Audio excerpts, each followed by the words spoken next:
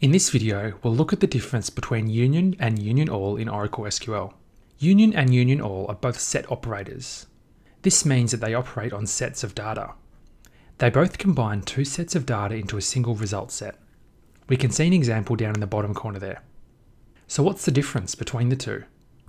The difference relates to how they treat duplicates. The union keyword removes duplicate results from the final result. Union all keeps any duplicates. The way to remember this is that the all keyword means show all records.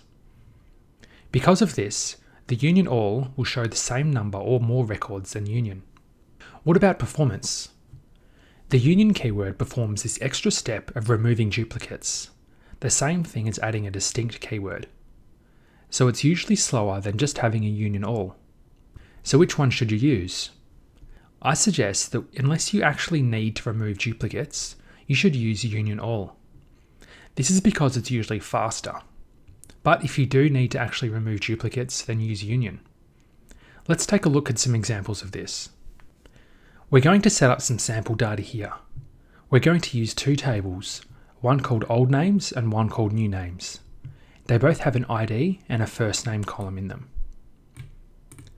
Let's run these two statements to create those two tables.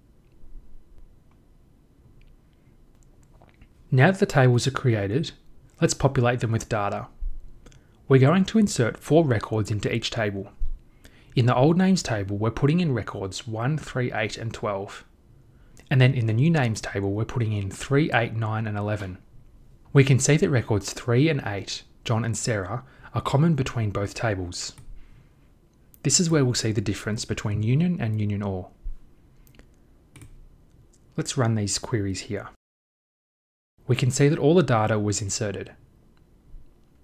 Now, let's run our union query. We're going to select the ID and first name from the old names table. Then we're going to use the word union and then select the ID and first name from the new names table. This will work because we're selecting the ID, which is a number, and the first name, which is a text value, in both cases. This will combine the results from two tables.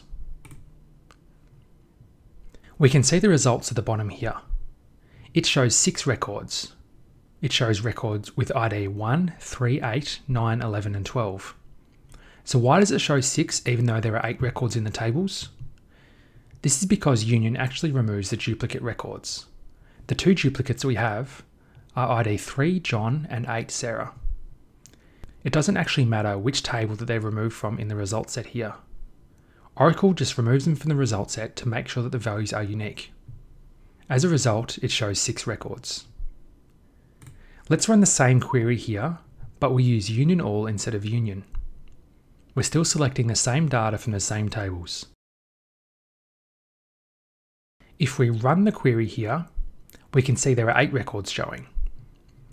This shows the first 4 from the first table and the first 4 from the second table. Records with ID of 3, John and 8, Sarah are shown twice. This is because union all does not remove the duplicates. Let's take a look briefly at the explain plan to see how they're differently run.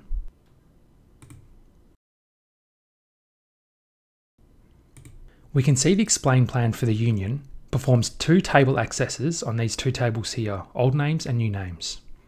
It then does the union all, then we have a sort step with options of unique. This is the step that actually does the unique part of the query. We can see the total cost is 6 here. Now let's run the explain plan for the union all version. We can see it still does the 2 table access steps here and a union all. It doesn't have that sort unique step in the middle there, and the total cost is 4. So we can see that the cost is slightly less using the union all method when compared to union, because it doesn't have that sort unique step in the middle. So that's what the differences are between union and union all in Oracle SQL. If you enjoyed this video, please subscribe to my channel by using the big subscribe button on the page to keep up to date with all the Oracle SQL videos that are released. Also, don't forget to give the video a thumbs up and leave a comment as well.